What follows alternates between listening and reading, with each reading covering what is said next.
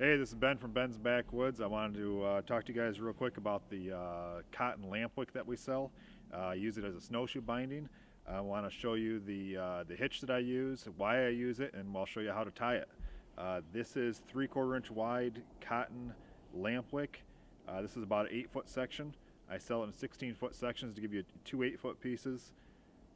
Most people are going to be able to get away with tying this hitch with maybe 6 foot of lamp wick, maybe 7. It depends on what size boots you're using. And I'll show you why I like this. So this is the hitch I like to use. I first learned about this hitch in the Snow Walker's Companion book. What I like about this hitch is I've got it sized for my boots.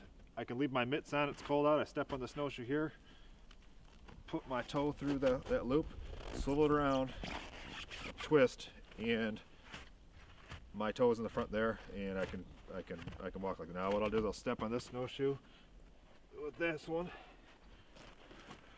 run the boot in there, get your toe in there, and you're good to go just like that. What I like about this, if you're in and out of your snowshoes a lot, this is easy on, easy off. To get it off, twist sideways, push forward like this, and they pop right off. I just kind of step on the shoe to keep it from moving. So there's in and out just like that.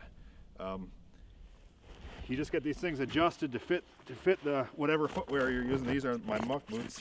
To fit this toe area right here, and you get this adjusted to fit your heel. And this is a really comfortable binding, really quick and easy. Like I said, in and out just like that.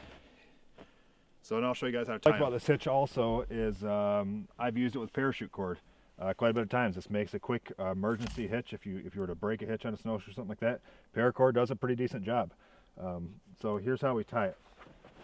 So I've got my lamp wick here, and what I want to do, I don't think it matters which way we thread it through. Thread one side through here and the other side over here. And what we're doing is we're creating this toe loop. Size that to our footwear. Make sure we have about the same amount of lamp wick on each side. Evenly like that. Okay, that's pretty good. Now what I'll do is I'll wrap this loose piece around that toe loop one time, and I'm going to wrap the loose piece around that toe loop on that side one time, and now I should be able to, I've started the wrap, but it still gives me the ability to kind of tighten it down and get it kind of snug where I want it. So that's about the size that I want for these boots. Now I slide my boot out, try to keep the size the same. And what I'll do is give maybe 1, 2 more wraps on this side.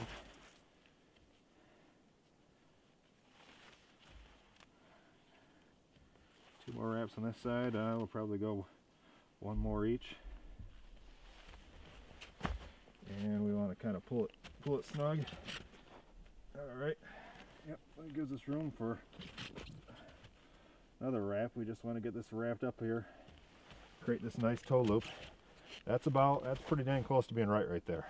So what I'll do now is I'll wrap it behind my foot, and I tie, that's how I do it, 1 overhand knot, and I just tie another overhand knot over top of it. Like I said, this is plenty of lamp wick. There's probably extra few feet there. And that's the hitch right there. This lamp wick will stretch a little teeny bit, and so if it becomes loose on you, what you can do is you have adjustment in here. If this heel strap becomes loose, you can take 1 more wrap around this way to tighten it up.